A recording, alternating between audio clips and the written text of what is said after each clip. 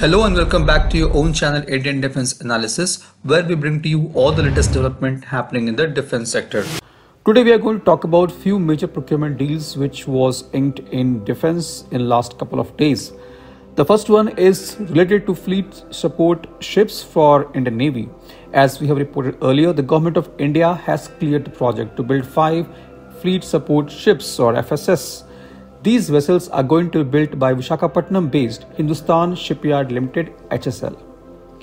On 25th August 2023, a formal contract was signed between Ministry of Defence and Hindustan Shipyard Limited Vishakhapatnam for acquisition of these 5 fleet support warships for Indian Navy at an overall cost of approximately 19,000 crore rupees.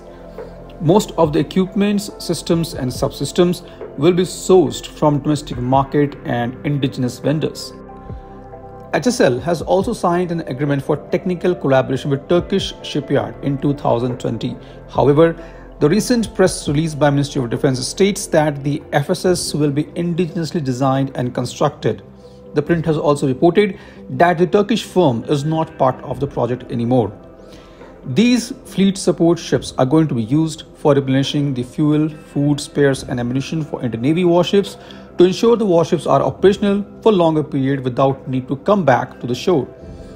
This will massively boost the Indian Navy's operational preparedness, reach and readiness. It will allow Navy to continue its warship deployment for longer period. These vessels will be nearly 230 meters long and will have displacement of 45,000 ton, which is almost same as INS Vikrant, India's first indigenously designed and built aircraft carrier. HSL is expected to deliver the first fleet support vessel to Navy within 4 years and remaining ships to be delivered at the rate of 1 every 10 months to 12 months. The 5 vessels will be delivered in a span of 8 years. This project will boost the shipbuilding ecosystem in India, and various small and MSME enterprises will be benefited. This will also create thousands of new jobs. The second news is related to the fast patrol vessels for Indian Coast Guard. The Ministry of Defence had signed a 473 crore deal with Goa Shipyard Limited for construction of 8 fast patrol vessels for Indian Coast Guard on 28th March 2022. These fast patrol vessels or FPV will be indigenously designed, developed and manufactured by Goa Shipyard Limited under Buy Indian category and will be placed along the coast of India with capability to operate in shallow waters to boost security of vast Indian coastline. On 25th August 2023, the GSL has laid the keel for 4 FPVs. These FPVs are going to be medium-range weapon-fitted vessels with a maximum speed of 27 knots, endurance of 1500 nautical miles and displacement of 320 tons.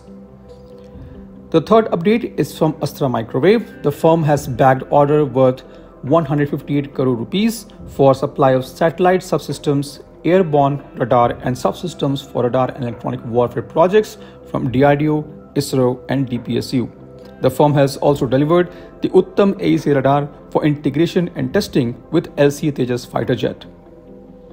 Last but not the least is related to the procurement of Tethered Drones. Indian Army has signed contract for procurement of 130 Tethered Drones and 19 tank driving simulators.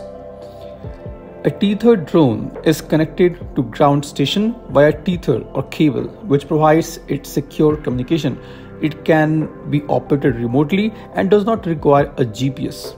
These drones are, however, having a restricted area of operation and are suitable for monitoring a small area. This was today's update. Please let us know your views on this in comment section.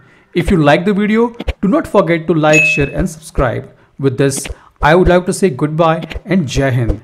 We'll soon back with more interesting and amazing development happening in the defense sector.